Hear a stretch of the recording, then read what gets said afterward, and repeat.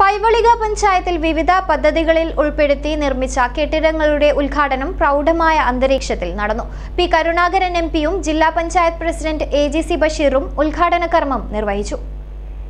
പൈവളികെ പഞ്ചായത്തിലെ വിവിധ പദ്ധതി പ്രകാരം നിർമ്മിച്ച പകൽ വീട്, ആയുർവേദിക് ആശുപത്രി, വുമൻ ട്രെയിനിംഗ് സെന്റർ തുടങ്ങിയവയുടെ ഉദ്ഘാടനമാണ് ഉത്സവാന്തരീക്ഷത്തിൽ നടന്നത്.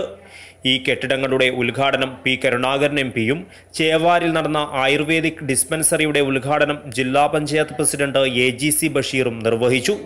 ജനങ്ങളുടെ ആരോഗ്യത്തിന്റെ പ്രശ്നം എന്ന നിലയിൽ തന്നെയാണ് മാലിന്യ വിമുക്ത പദ്ധതി നമ്മൾ കാണുന്നത്. അതുപോലെ തന്നെ പകൽ വീട്, സ്ത്രീകൾക്ക് വിശ്രമിക്കാനുള്ള സ്ഥലം, മറ്റാളുകൾക്ക് വിശ്രമിക്കാനുള്ള സ്ഥലം, ഇതൊക്കെ ഒരു കുടക്കീഴിൽ നമ്മുടെ ഗ്രാമപഞ്ചായത്തിന് ഒരുക്കാൻ വേണ്ടി കഴിഞ്ഞു. ഗ്രാമപഞ്ചായത്തിന്റെ കഴിഞ്ഞ വർഷത്തെ പദ്ധതി വിഹിതത്തിൽ തന്നെയാണ് ഇതെല്ലാം തന്നെ നിർവഹിച്ചിട്ടുള്ളത്. രണ്ട് കാര്യങ്ങൾ വേൾഡ് ബാങ്ക് മുഖേനയാണ്, മറ്റെല്ലാം തന്നെ ഗ്രാമപഞ്ചായത്ത് തന്നെയാണ് ഇതിന് മുൻകൈയെടുത്തിട്ടുള്ളത്. ചടങ്ങിൽ പഞ്ചായത്ത് പ്രസിഡന്റ് ഭാരതി J. ഷെട്ടി അധ്യക്ഷത വഹിച്ചു.